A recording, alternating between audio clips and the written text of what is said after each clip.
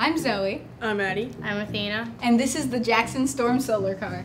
To start off, building solar plants can create an insignificant carbon footprint compared with savings from avoiding fossil fuels. Solar technologies can convert sunlight into electrical energy through photovoltaic panels that concentrate solar radiation. Now here is how the solar panels work. When the sun shines onto a solar panel, energy from the sunlight is absorbed by the photovoltaic cells within the panel. This energy then creates electrical charges that move as a response to the electrical field in the cell, causing the energy to start flowing. Our car has a unique design that covers different components such as speed, weight, and aerodynamics. Speed is covered with our chosen gear ratio, which is a 1:2 ratio. Weight is covered by using balsa wood as opposed to any other material. Aerodynamics is covered by our car with a spoiler that is angled so that our car can go faster.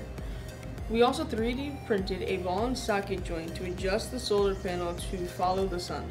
The energy transfers through the copper within the wires. This energy is converted into direct current or electricity so that it can be used by our motor.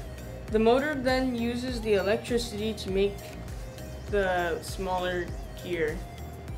Smaller gear then moves the bigger gear, which is attached to the axles moving the car. The following materials were used for our car: 3D printing materials, balsa wood, plastic wheels, carbon fiber, steel, copper, hot glue, super glue, Velcro, and rubber bands over the wheels.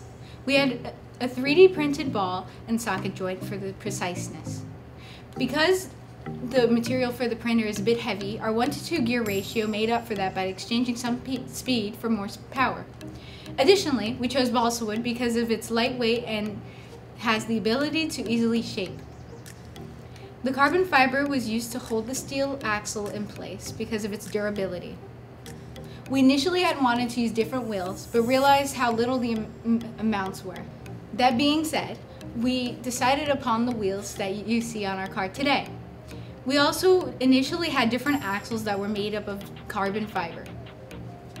Although the wheels that we had chosen couldn't fit this type of axle, instead we moved on to a steel axle.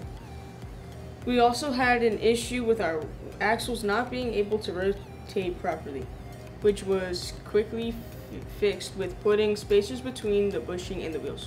We also had changed the placement of our copper wires, which hook our car to the track. Lots of changes were made from our brainstorming stage to our finished product, but we are satisfied with the way our car has turned out. Thank you.